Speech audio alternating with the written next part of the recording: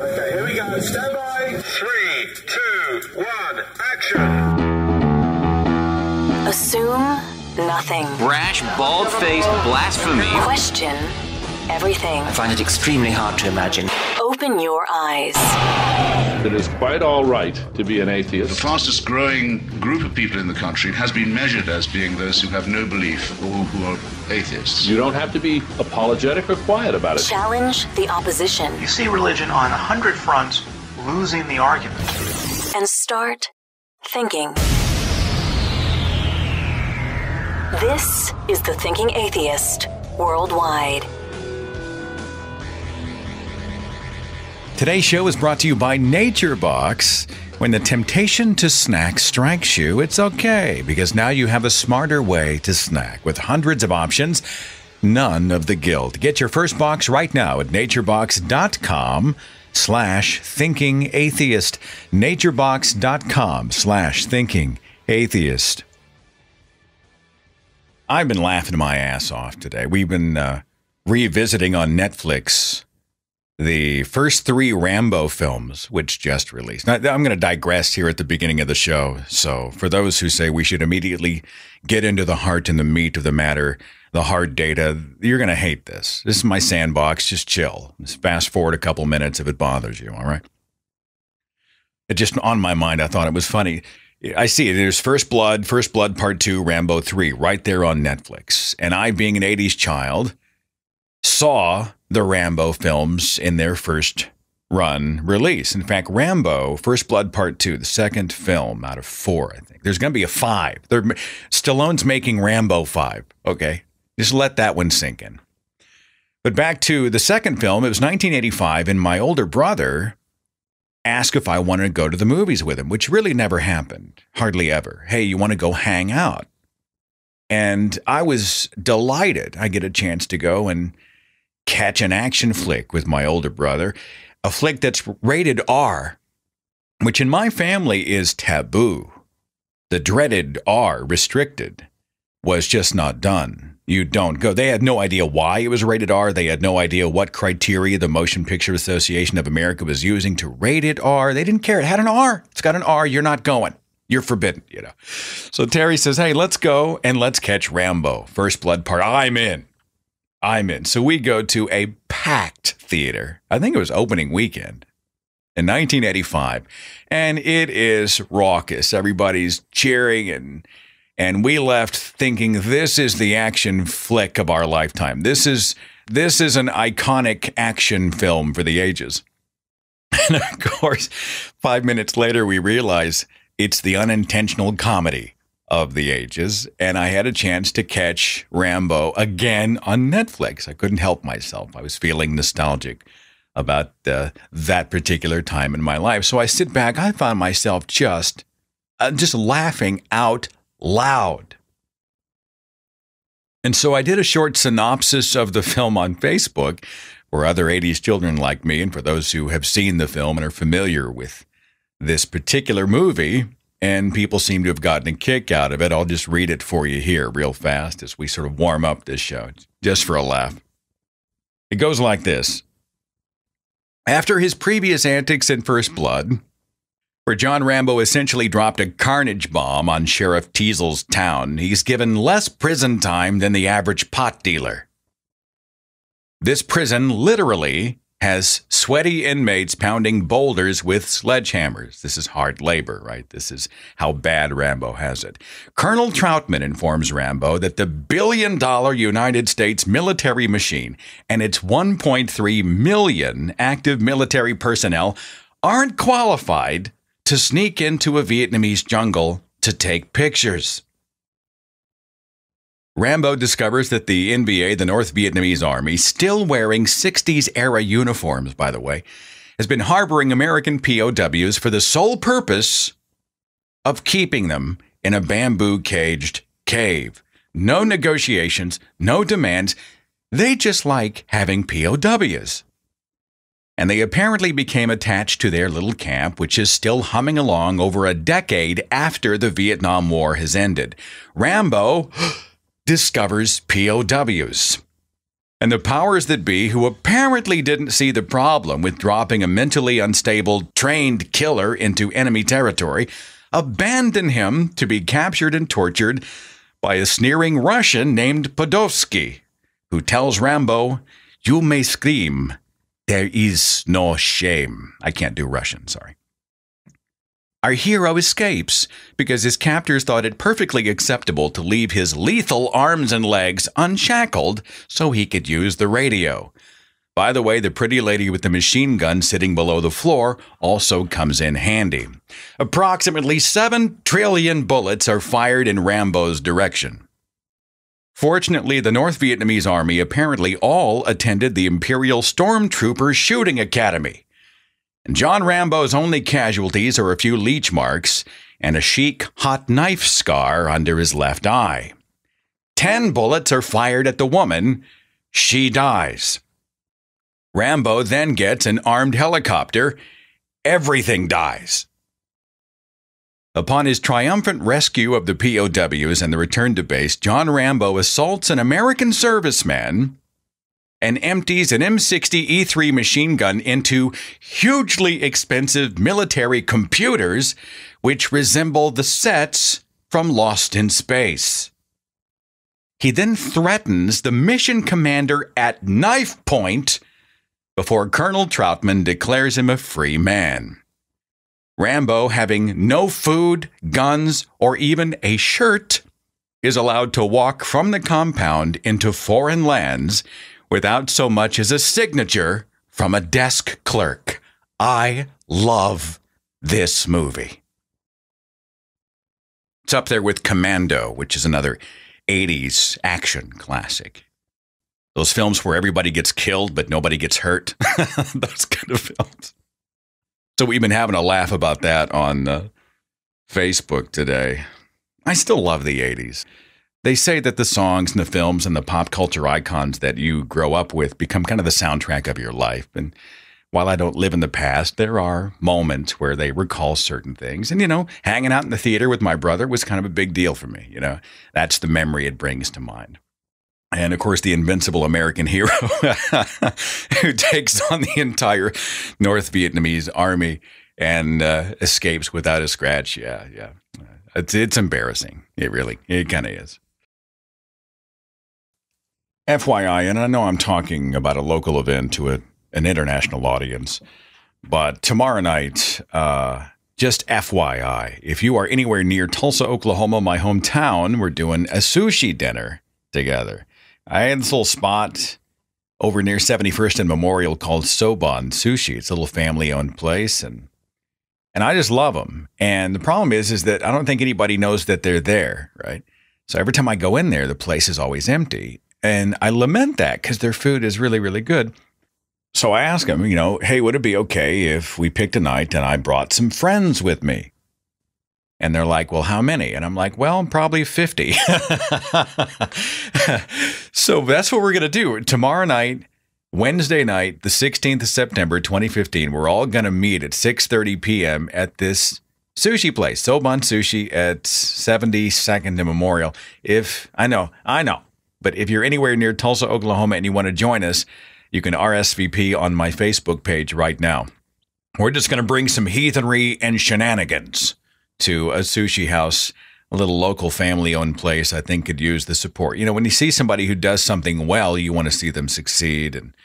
And you know, I see so many chains out there. I've really got a thing for mom and pop shops. These people have put everything they've got into making something successful, and they're probably working almost 24 hours a day and every weekend, and it's been years and whatnot. So I thought this might be a nice shot in the arm for those guys. Again, you can go to my Facebook page and see the RSVP for that coming up tomorrow night. I'm looking forward to hanging out with my fellow infidels. It's going to be a great time.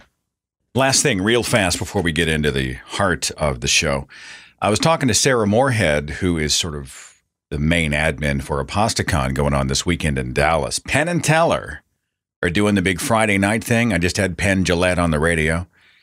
And a lot of people, I guess, are confused thinking they have to buy whole weekend passes to go see Penn and Teller Friday night. That's when Penn and Teller are going to be there for their evening of magical inquiry. Well, no, you don't have to buy whole weekend passes. They got like 1-day tickets just so you can go and see the Penn and Teller show. I lament I can't get there because I'm doing a tour in North and South Carolina this weekend, and it grieves me that I'll miss Apostacon, although I'm delighted about the tour stops that are coming up for me. I just, Penn and Teller, they're awesome. They're fantastic. They're going to do, I think, some Q&A with the audience, a lot of interaction. That's Friday night. And there's a 1-day thing if you decide you want to go Friday night. Apostacon.org, I'm guessing, would be the best site to go to get those tickets. But, you want to check that. My special guest on the radio tonight is Chris Matheson. He's the author of a new book called The Story of God, a biblical comedy about love and hate. We'll get to that conversation and an excerpt from the book here in just a second. But first, as I get older, nature's practical joke continues to rear its ugly head. More and more, I love really good food, right? But I ain't 21 anymore. I don't have the metabolism of a 21-year-old, which means bigger snacks, bigger slacks, right? Well, NatureBox has been part of my solution to better health. I changed my diet, got back on the tennis court, down about 25 pounds. I'm skipping the greasy potato chips, the candy bars, the salty, fatty, unhealthy snack choices I used to make because they were easy choices. I've got something easier. NatureBox has hundreds of really good snacks boxed up and delivered in my mailbox, hence the box in NatureBox. A great variety so I don't get bored, ingredients that don't make me feel guilty, and of course the Smart Snack Guarantee. So if anything doesn't work for me, NatureBox will replace it in the next month's box. So try them out. Check out the pumpkin spice nom noms, the coconut cashews, the Fuji apples, the PB&J granola, and so much more. Get your first box right now. Go to naturebox.com/thinkingatheist. It's snackisfaction. Guaranteed. naturebox.com/thinkingatheist. Chris Matheson is a writer and director. Got on the map back in 1989 with a little comedy film called Bill and Ted's Excellent Adventure.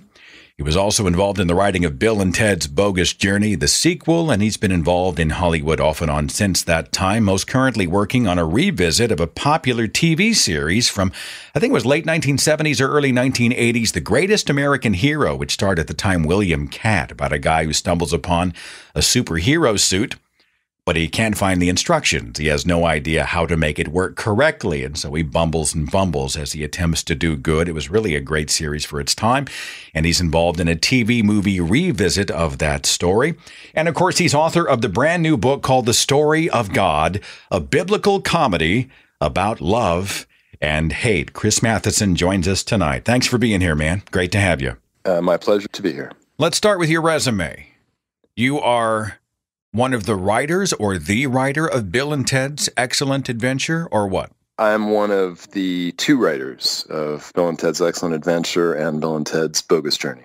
So we're both 80s children, right? Yes. I mean, everybody Wang Chung tonight. That's my generation, man. Cool. How old are you, Chris? I am 56. You're more of a 70s guy, probably, then. I am more of a 70s guy, actually. So where did Bill and Ted come from? Because, I mean, that's quintessential 80s, I would think. Bill and Ted was sort of a amalgamation of guys that both Ed and I knew. Ed Solomon was my co-writer on the Bill and Ted movies, and we both in high school in the 1970s, which means that the 1970s and 1980s apparently we're not that different in this respect. We just knew guys who were like that, and we thought that we were writing those guys. It turns out we were essentially writing ourselves. I mean, we didn't really quite realize it at the time, but of course we were, because that's to do ultimately. But yeah, they were just guys that we sort of knew and were just really into headbanger rock and roll music and seemed kind of out of it. The guys that we knew probably seemed stoned a lot, although Bill and Ted are not and never were. Bill and Ted are really, like, they don't smoke pot at all. That's not their thing. But probably the guys that we were inspired by maybe were. I always wondered about Alex Winter, because Keanu Reeves goes off, who'da thunk back in the day. When Bill and Ted comes out, what is that, 89-ish?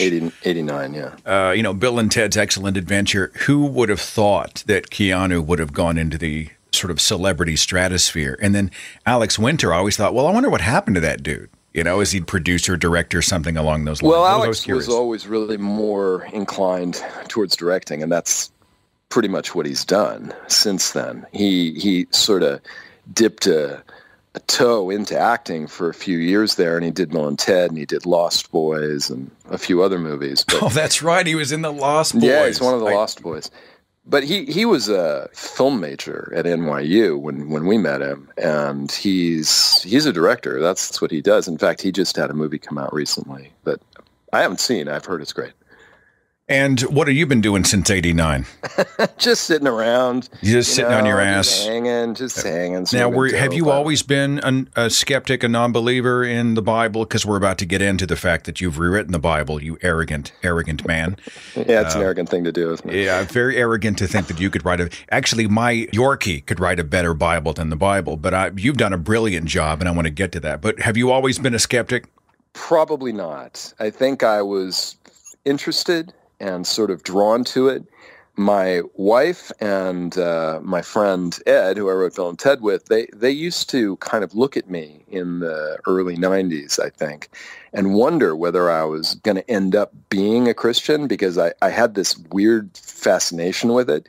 I never felt like I was going to be. I never, ever had 1 second where I was actually thinking I would become a Christian, but I wasn't really sure. I wasn't a believer by any means.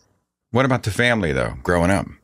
Not a religious family, but a lot of dogma in the family that I grew up with. A lot of very strong beliefs. I mean, a degree of religion. If you consider Southern California, New Agey 70s stuff, religion, it kind of is, it kind of isn't. I mean, the whole New Age thing is so unformed. It's so kind of piecemeal. It's like a little bit of this, a little bit of Bigfoot, a little bit of pyramids. Yeah, I mean, the West Coast is like the cafeteria plan of spirituality. No, it totally is. It totally is. And what does it amount to, really? I mean, is there any center to it? Not necessarily.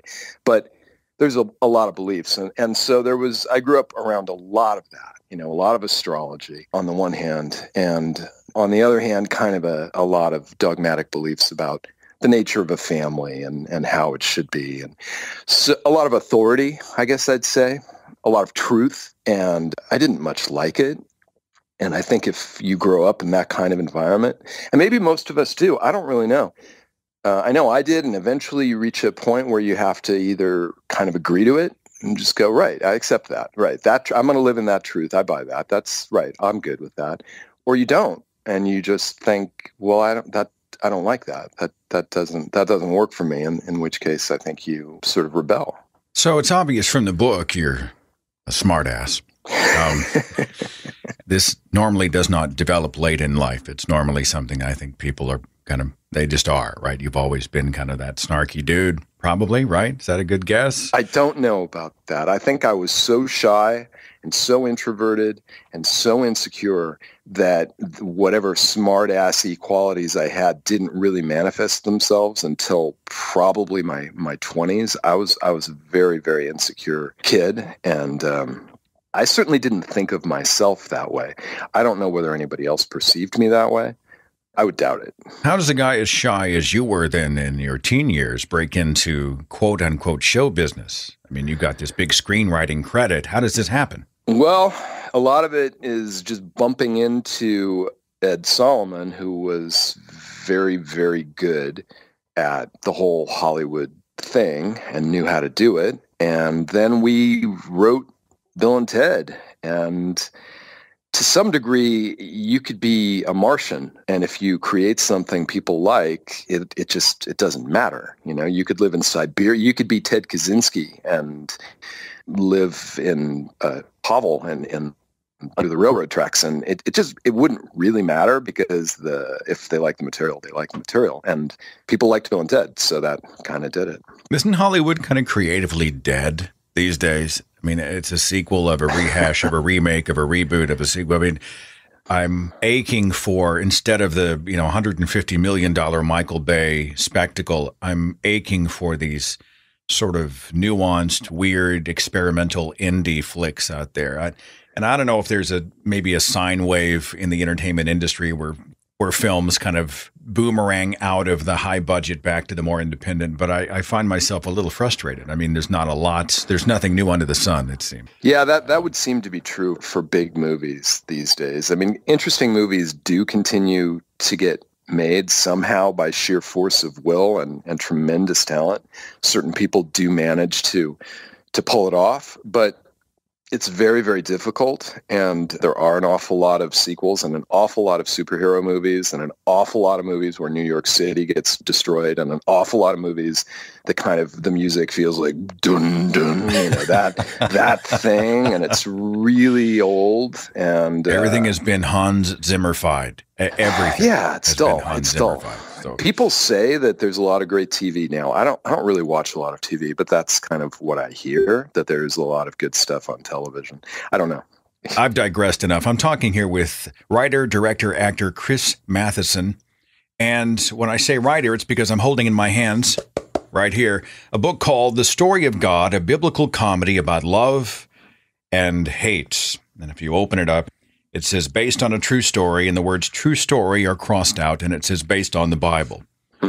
And it sets the tone for the rest of this. So have you sort of synopsized the whole Bible? Did you go through it and say, let's filter this sacred work, this sacred tome, through the lens of smartassery that is Chris Matheson? What was your take on the book? What is it?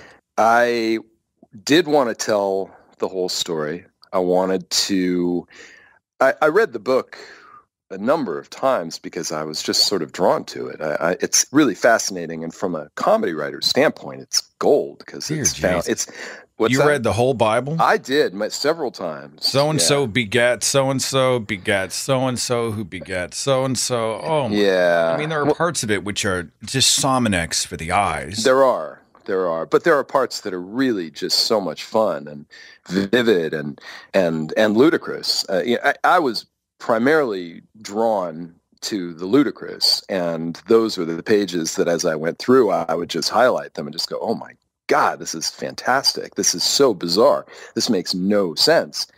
And at a certain point, I just thought, this character, this God guy, he's a freak, man. He's like, what is the deal with this guy? This guy doesn't make any sense. He's so mercurial, and he's so bizarre, and he's so mean, and and it makes no sense because fundamentally, if you think about it, he made everything. He's all powerful. He did the whole thing, and yet he's always mad. He's always upset. He's always frustrated that things aren't going the way he wants, even though he made them.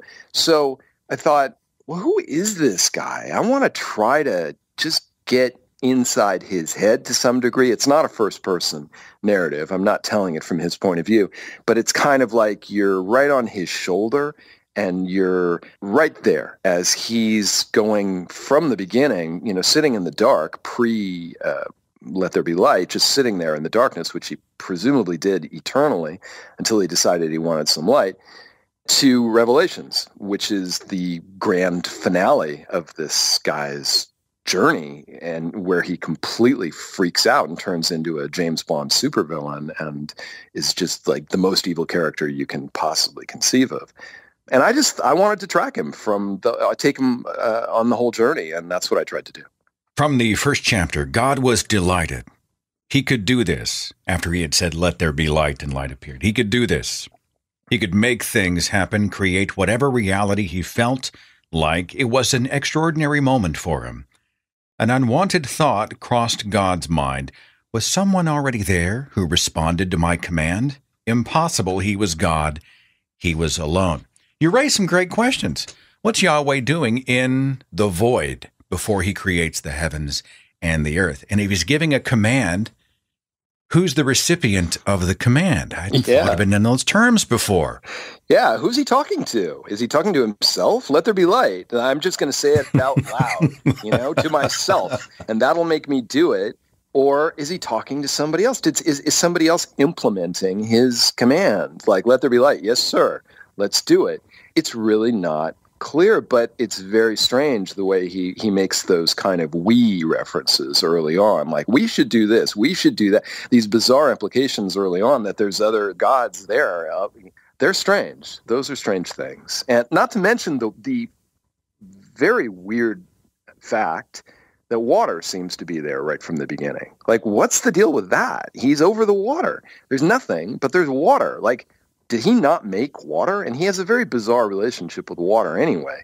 He seems kind of scared of it, kind of unnerved by it. You know, he later gets all excited talking about his pet dragon whale who lives in the water. And when he kills everything off, he doesn't kill the water creatures, notice. You know, the water creatures get a huge windfall of free food. You know, he doesn't harm them. So he's got a very strange relationship with water. Because it's there. He either made it and forgot about it or didn't make it at all. Another striking aspect they never teach you when you are a small child in vacation Bible school that you draw a huge circle around in your book is God's propensity to act surprised. Shit happens and he looks around and goes, well, God, that didn't work out. Right.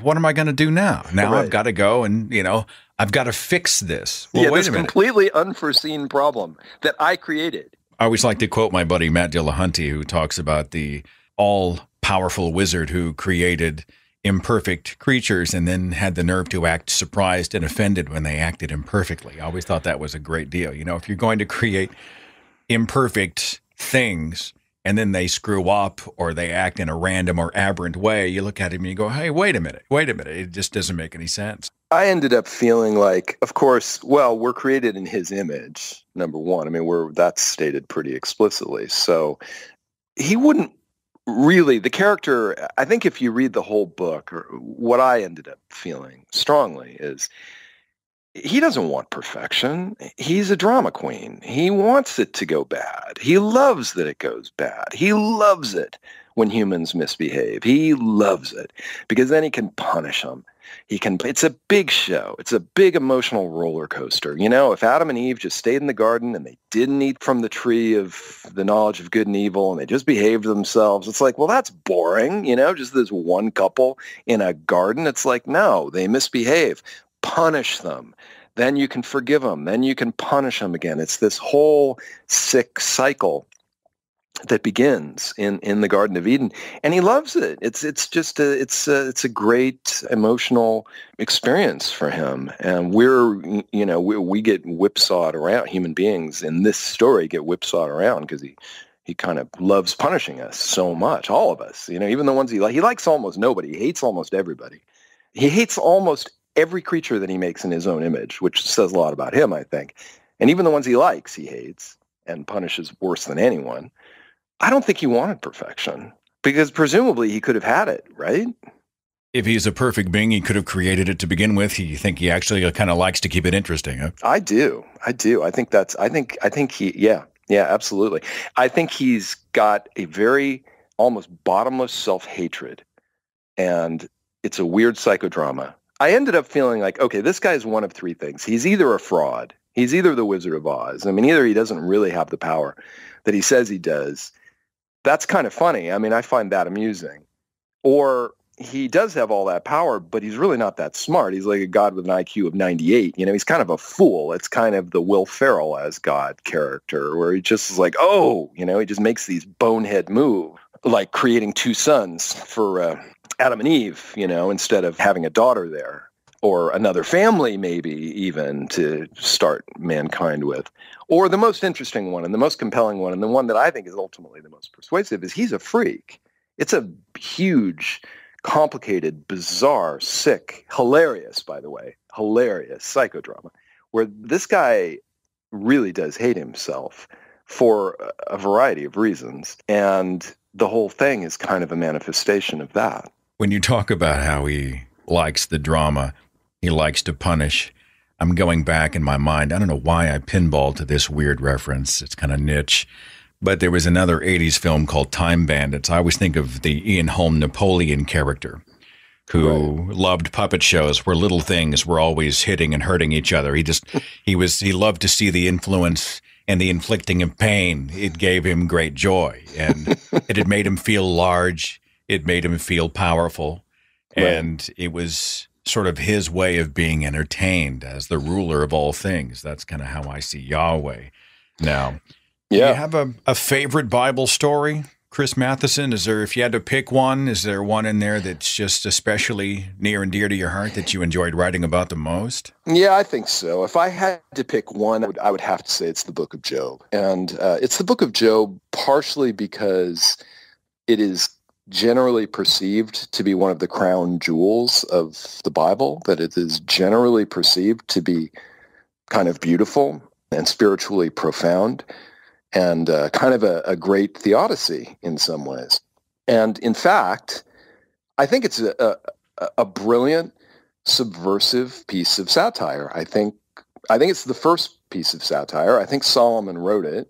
I think he knew. Solomon's the guy, man. You know, you read that book carefully. The only one who's really, really smart, the only one who's trying to reform it, who's got some big, interesting ideas is Solomon. Of course, he fails utterly, but he's trying. He's interjecting doubt. He's interjecting sex. I mean, in Song of Songs, and he's interjecting really dark themes in Ecclesiastes. And I think nobody knows who wrote the book of Job. I think he wrote the book of Job. I think it's pretty obvious thematically how it's linked to Ecclesiastes. And in the book of Job, it's a beautiful piece of satire because God completely falls apart. I mean, he's revealed in this one story as a bully, a braggart, a lightweight, potentially just kind of an empty suit, a fraud, and most fascinatingly and hilariously, mentally ill. When he starts yelling at Job in the end, Job, poor pathetic Job, who's been completely destroyed and is laying there covered with boils, with his 10 children killed and all of his, wealth wiped out. And God starts berating him from heaven, yelling down at him from heaven. And God's monologue at the end of Job is one of the most perfect pieces of character comedy I've ever read in my life, because he just kind of spins out and he starts getting kind of irrational and saying things that don't really make sense. It's beautiful. I adore it. That's what originally I was just going to kind of do that. I was just going to kind of do the book of Job, and then I decided to do the whole thing because I thought it was so much fun. But that book of Job is tremendous. I've never understood why God felt the necessity to impress his archenemy, right? Satan goes up and Satan kind of challenges him and said, well, what about Job down here? And God gives a shit what Satan thinks about this scenario. I have never understood. I thought, well, why do you care what Satan thinks? You're looking for Satan's approval? I mean, that almost is like one of the jealous Greek gods who's trying to puff his chest out kind of a scenario, you know? I'll show you who's got power. I'll show you who's the best God. And then he creates this weird gauntlet of pain for Job, who loses his children, and he loses his health, and he loses everything he's got. And there is a video about the Job story that was animated on YouTube. You can find it still. I believe it's called the Goon Bible Project, if anybody wants it. Just look up the Book of Job. I think it's Goon Bible Project. And somebody actually animated this bizarre scenario and did a much better job than I think I could have ever done. It's worth seeking on YouTube if you get a chance. So far, good reviews on the book, yeah? Yeah, I think so. Yeah. You got Jerry Coyne, you got Shermer, you got Bogosian weighing in. Lawrence Krauss. Yeah, no, it's good. I mean, I think people find it funny, and I'm gratified by that. I want people to find it funny. The thing is laughable, right? I mean, this is the ultimate Emperor's New Clothes, the Bible. It's absurd to take this book seriously. It's a ridiculous book. The story's absurd. The character is absurd. And I wanted to just kind of hold up a mirror to it in a way. It's like, well, this is it. I mean, that's why I have all the biblical citations. It's like, look, this is the book. I'm not making up a lot of this stuff. How are you categorized on Amazon? Are you listed under religion, or are you under comedy religion? I mean, what I'm going at is a religious person going to stumble upon this sucker and then start cranking out the hate, and then, send you a dead rodent in the mail or something, Presumably, yes. Presumably, that's just a matter of time. No dead rodents yet, Seth, but I'm sure it's imminent. Chris Matheson, The Story of God, a biblical comedy about love and hate. With your permission, I'll grab an excerpt and actually cap the show with it tonight. And of course, I'll link the book in the description box. I do this kind of thing because I think these works have merit. I think it's good sometimes. I think it's healthy to ridicule the ridiculous. And I just think it's really entertaining. Very well done. Thank you very much. Thanks for being on the radio. We'll watch the book on the charts here in the rankings in the weeks ahead, okay? Thanks very much. Great talking to you. Difficult to choose an excerpt from the book. There's a lot of good stuff in here. And obviously, it's a linear story, so I'm always picking up in the middle of whatever God is doing. I think I'll start here at the beginning of chapter 2. We've already started creation as God discovers himself in the darkness. There's water floating in the void somehow below him. He decides to create land and plants. And he discovered that he himself had physical features, legs and arms, a penis and testicles. So that was chapter 1. Let's get into chapter 2, and I'll start at the very beginning. It says this. There earth sat, dotted with fruit trees, which now had sunlight to help them grow, which was good.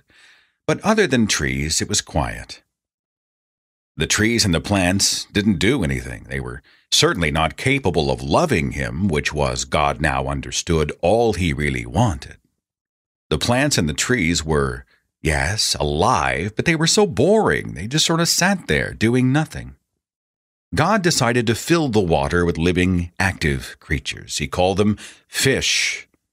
He decided to fill the air with flying creatures. He called birds. Genesis chapter 1, verse 20. God liked birds at first, but quickly became annoyed with their loud, squawky voices. The smart ones, like crows and parrots, particularly irked him. Shut up, he would find himself thinking as he listened to them chatter. Before long, he'd be happy to have all the birds killed. God thought the fish were fine. They didn't do anything he disliked. God also created a few sea monsters on this day. Genesis chapter 1, verse 21. God made a speech to the birds and the fish, welcoming them to earth and giving them a sense of direction. Getting them off to a solid start, basically. He thought about what to say, then decided he'd found the perfect note to strike. Be fruitful and multiply, he told them. Genesis 1:22, which seemed like an excellent message, until that damned self-critical voice piped up again. They're fish and birds. They don't understand you. You do know that, right? God hated it when he had thoughts like these. They ruined what had been a highly productive day. He'd planned on making more living things, but he went to sleep instead.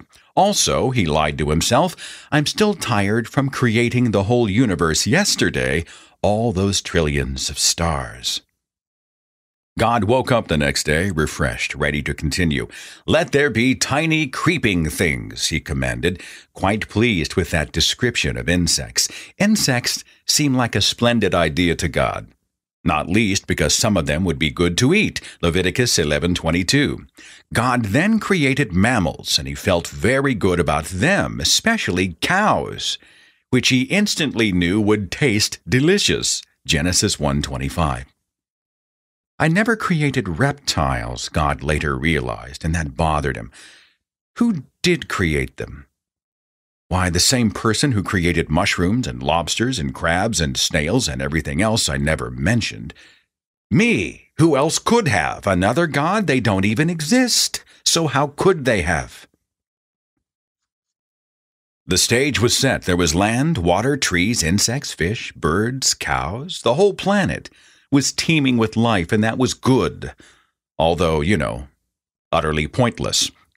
God didn't actually care about any of these creatures, and here's why. Because they didn't care about him. Chimps, elephants, dolphins, wolves.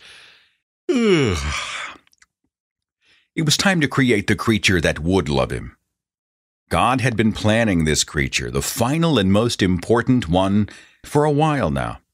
He would be called human, and he would look just like God. God was thrilled by the idea. Let us make man in our image, in our likeness, God heard himself command. Genesis 1:26, which is strange. Why had he said that? He quickly wondered. In our image, in our likeness? What did that mean? Am I so pompous that I refer to myself as us, he wondered? Or did he, on some level, think he wasn't alone? That there were other gods up in the sky with him? This thought bothered God a lot. He didn't want there to be other gods. It made him mad to think that there were. But what if there were, and the humans, his special creatures, somehow perversely, ended up liking those other gods more than they liked him, which is exactly what would happen, God already knew in his heart. Maybe it was a slip of the tongue, God thought. Maybe he'd meant to say, in my image, in my likeness, and had said, in our image, in our likeness, by accident. And that could happen to anyone. He wasn't going to worry about it, he told himself. In truth, he worried about it constantly. Just as God would create man in his own image, he would also create the man's companion, woman, he called her, in his image. Or, sort of. Not exactly, obviously. I mean, God wasn't a woman, but he would create her in his likeness, except for the fact that she was, female. What are you, some sort of she-male? Satan would ask him much later when they were about to fight over the final destiny of humankind, but that's jumping ahead. Anyway, no, God was not a she-male. He made woman in his image, but he was all man. What was strange about that? God hesitated. Why did he even need women? Why couldn't there just be males? Why couldn't they give birth out their anuses? No, it wouldn't work. Women were, sadly, necessary. With regard to woman's creation, God considered two options. One was to basically make her at the exact same time as the man. That seemed like a good idea. God decided to do that. Then he decided he'd make the man first and create the woman from the man's rib. Then he decided that he would do both. Can I do that, he wondered?